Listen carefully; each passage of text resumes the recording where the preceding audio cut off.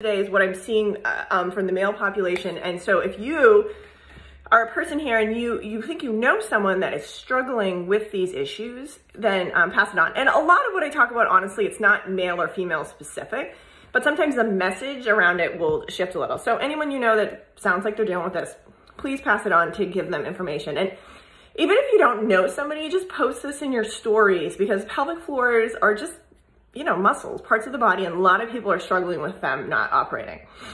So on the male side of things, a lot of times signs, symptoms that maybe you're having some pelvic floor issues can be any of the following and all of the following. So constipation or just difficulty eliminating stool, hemorrhoids that arise oftentimes because of an inability to manage pressure. So we see hemorrhoids a lot going hand in hand with someone that has an over-recruited pelvic floor, and also movement mechanics that are not super favorable.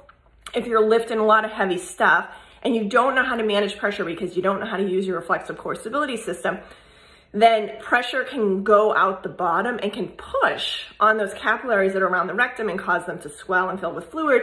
Once you have hemorrhoids, you're pretty much predisposed to keep getting them. And if you don't change how you use your body, sometimes work on some digestion issues and work on the pelvic floor, then they're not really gonna go away. They're gonna be a chronic pain, bane of your existence, okay? Prostatitis, yeah, I always have a hard time saying that. And that's just inflammation of the prostate, oftentimes associated with pain. Lots of the men that I've worked with struggle to urinate or have pain in the prostate, and simply by training the breath, providing they went to the doctors, they had their prostate checked out, there's no major medical reason for this, simply training the breath and being better able to relax the pelvic floor helps the pain to either go away completely or definitely seriously diminishes it, right? So tailbone pain, spasms in the pelvis, and then of course on the performance side, right? Like erectile dysfunction, difficulty, like premature climaxing, all that kind of stuff, right? And so these kinds of issues are a symptom. Oh, wait a minute, incomplete urination. I don't want to leave that.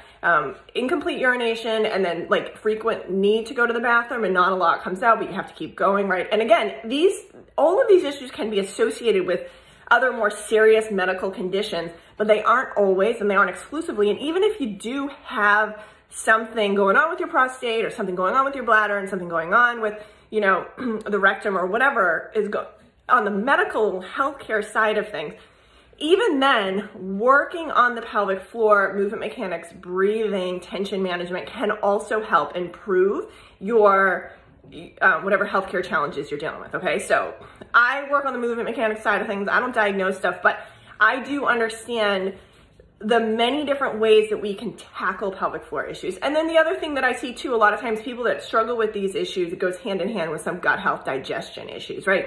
It can be a chicken egg situation. Sometimes the over-recruitment of the pelvic floor causes some backup in the system, in the intestines, and that causes imbalance in the your gut bacteria, and then your digestion and your elimination gets messed up. Other times, yeah, got a better tripod, Sadie. Other times, what we see happening is that the digestion and the elimination issues happen first because there's a lot of inflammation in the body because of imbalance in the gut bacteria. And the fact of the matter is if you don't have a digestive system, if you don't have a microbiome that's doing its job, you're going to be in a chronically upregulated state of the nervous system and also the immune system. So your immune system is going to be attacking things all the time. You're going to have inflammation in the tissue. You're not going to be able to adequately extract nutrition from your food so that your tissues can't form as well. There's a lot of different things, and I'm not going to talk about it all in this video. But so here's the thing. If you're here and you're a man and you have any of these issues that I described and or stuff on the digestive side, and you're starting to notice some pelvic floor issues, don't ignore it, okay? You got to take action. And there's a lot of different things you can do. You can work privately with a coach, and what I see for men as being the three biggest rocks, and this is for women too, but definitely for men, because in some ways you're physiologically a little less complicated, which, you know, bully for you, yay, is training, okay? The way you train in the gym, how often you train, the movements you do, and the prep you do for the movements and how you do the movements is hugely impactful. Lots of men are overtraining. Lots of men are training for aesthetics in a way that is negatively impacting function, okay? So that's the training piece. Then there's also the mindset piece around training. Sort of obsessing over following a certain program and not having built-in ways to de-stress the body and relax tension, both in the gym and outside of the gym is a really important part, right? Men need to distress too. Being a man is like, you know, being a woman in this day and age is an incredibly intrinsically stressful way to live. And the fact of the matter is, we all need routine stress relieving practices because biologically, we don't do a lot of these things automatically anymore because how we change how we live our life insofar as like how sedentary we are, that means like how much we're sitting, how we sit, how much time we're spending on the screens, and how we're breathing. A lot of people that spend a lot of time in the gym get into a fight or flight, chest breathing pattern that negatively impacts their ability to de-stress. So we have how you train, how you de-stress and manage tension, and then what you're eating. Look at my fingernails, filthy. I was in the garden all day yesterday. What you're eating, okay? Like what you're eating and how well your digestion is working. And all of these things impact one another. How you train impacts your digestion. How your digestion works impacts your results. And then how you de-stress the body, the built-in stress relieving practices that you need to have, everyone needs in their life, is going to impact that too. And you know, and there's a lot of things people are doing they don't understand is actually upregulating stress.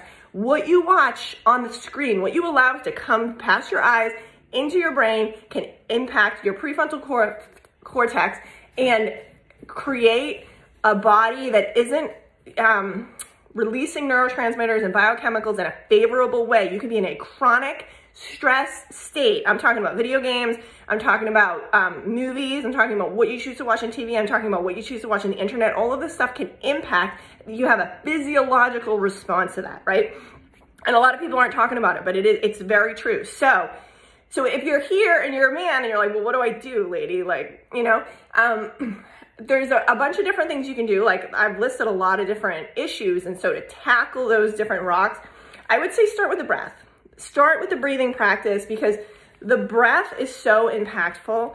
Learning to breathe better is going to change how you perform in the gym, how you de-stress between sets, how you manage pressure, and can make you stronger, okay? It's a big piece of that. And so I have a free course called Breathe Like a Badass, Better Than Kegels.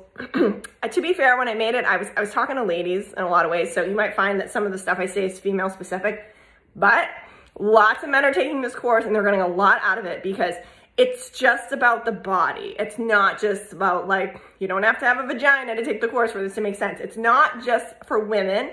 It's teaching you things that you never knew about your body. It's totally free. Link in my bio. Go sign up and please share this message with a friend, okay? Because I want to reach as many people as possible that are struggling with pelvic floor issues because I really believe that it's a solvable problem. And right now, more than ever, we need people to be powerful, confident, capable, and content in their bodies so they can do important things in the world, right? And so we don't need to be held back by a lack of confidence, a lot of pain, because we have important jobs to do, right? The world is needing good people to stand up and do good work. And pelvic health is keeping people afraid, physically incapacitated, fearful, nervous, and causing them to lose trust in their body. And so I want to use my expertise to help you so that you can do better things, right? And, you know, so if you can get back into the gym and not be in pain, right? That's important too. Okay, so if you have any questions, please direct message me. Again, share this with a friend.